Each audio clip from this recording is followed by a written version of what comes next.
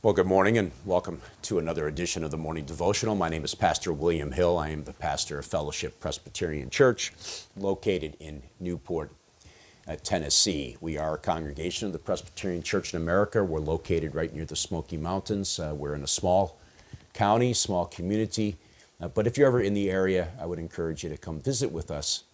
Each Lord's Day, we worship at 11 o'clock in the morning as well as 5 in the afternoon. We do have Bible study and prayer meeting on Wednesdays at 6 o'clock. Today is June 23rd, 2020.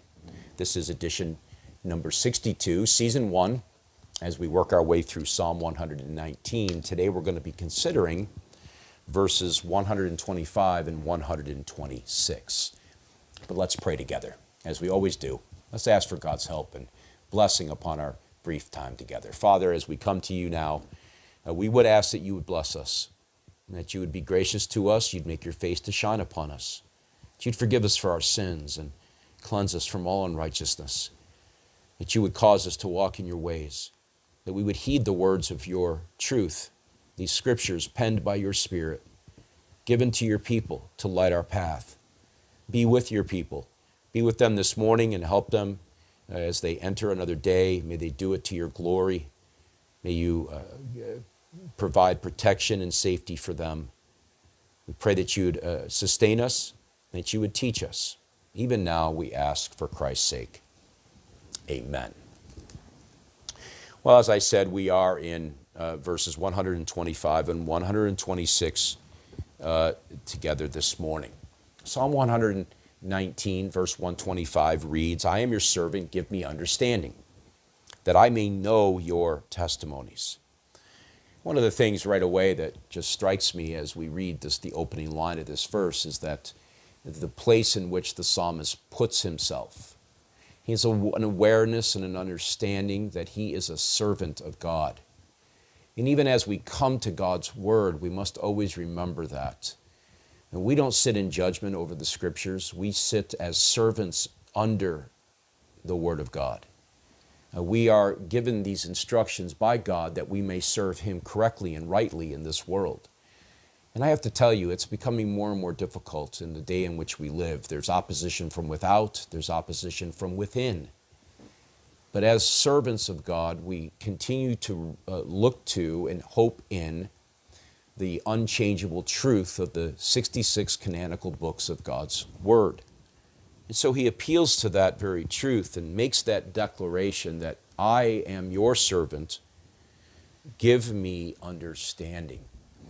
Give me understanding. There's so much in the Bible that is hard to understand. Not all things are like plain unto themselves. Our Confession of Faith, chapter 1, says that very clearly. But those things that are to be known for salvation, about God and salvation, are clearly given in the Scriptures. But there's much that we don't understand. There are many times we read a passage and we wonder, why is that even here? What is the point? And so we need help to understand those things. As servants, we need the one to whom we serve to guide us and to direct us. And God has not left us alone in that matter. The Lord Jesus Christ sent his Holy Spirit, sent the Spirit to teach us all things, to teach us that whichever he commands him to teach. And the Spirit who wrote the Scriptures then therefore helps his people as we seek him in prayer that we might understand God's truth. It's one of the reasons why we pray before we do these devotionals. We need help, and it's good to acknowledge that. It's an awful and dreadful arrogance to approach God's Word without humbling ourselves before the God who wrote them, that we might understand them. And so the psalmist, he does just that. He understands the vital importance to acknowledge his place as a servant and depend upon the Spirit for truth and understanding. And that's what he says. Give me understanding that I may know your testimonies, not merely academically. Such an easy thing for some to gravitate towards the Bible as an academic exercise. I know that temptation all too well. But it's more than that. It's an understanding. That goes beyond just mental acuity, but it moves into wisdom and practice. And that's the idea. The Christian life is not something to learn, it's something to live. Now, those are not mutually exclusive issues. We must learn in order to live. But that's the idea. We learn in order to live, understanding, knowing the wisdom and mind of God, and applying that to whatever circumstance we find ourselves. Now, in that, my friends, we must have God's help. Otherwise, we are going to fall flat on our face often. And so it's important to be reminded of this simple truth. Well, he goes on in verse 126, it is time for the Lord to act, for your law has been broken. And godly people want to see the Lord vindicated. We want to see that for the right reasons. We pray for the wicked and the evil, that they might repent and turn to Christ. But if they won't do that, then we want to see the Lord act in a way that it expresses his justice.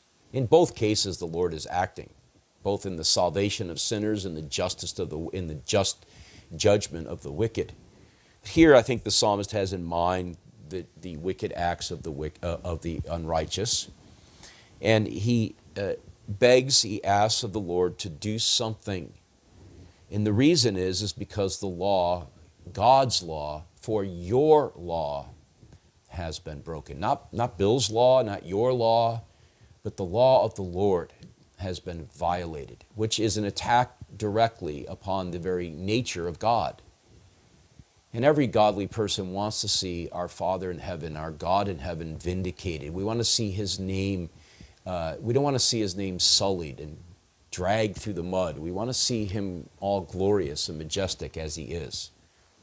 And so the psalmist wants that as he prays for the Lord to act and to work in the world of unrighteousness, in a world that has broken his laws.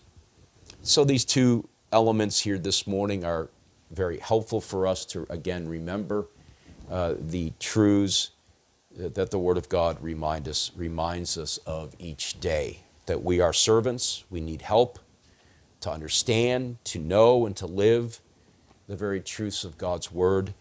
We know that those words are unchangeable. God will vindicate his righteous name and his people, and we should pray for the repentance of sinners, but also the just judgment of a righteous God over evil. Well, again, I trust that these times together have been helpful. If you would like to drop me a note, you can do so. The information is there on your screen before you. Additionally, you'll find other information below the video.